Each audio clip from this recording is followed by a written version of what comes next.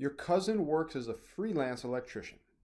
Last week, she worked at one house for 11 hours at $17.25 per hour.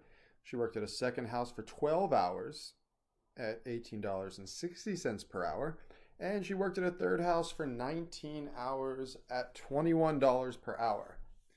Okay, so the question is, how much money did she make last week? How much money in total? So we're going to have to add. We're going to have to add up all the individual jobs to come up with her total job. So let's make sure we organize the information correctly. So I'm going to use some highlighting here. So the first house, she worked 11 hours at $17.25 per hour.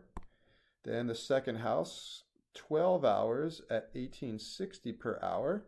And the third house, 19 hours for $21 per hour. So let's get the individual amounts for each of the three houses. So we have to take the hourly rate and multiply it by the number of hours. Okay, so for that first house, it was $17.25 for hour one, $17.25 for hour two, $17.25 for hour three, and so on.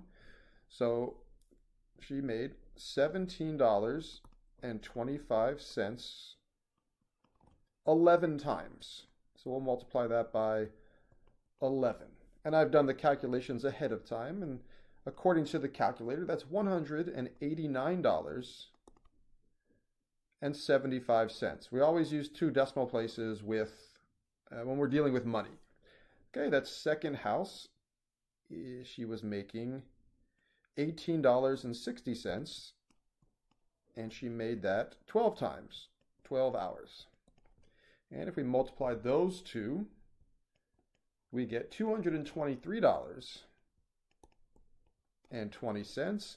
And house number 3, she made $21 each hour, and that happened 19 times. So for that third house, she made $399.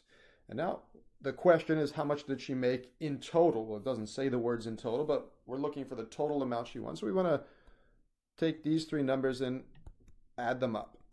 And again, according to the calculator, if we add these up, we get a total of $811.95, let's say, earned in total.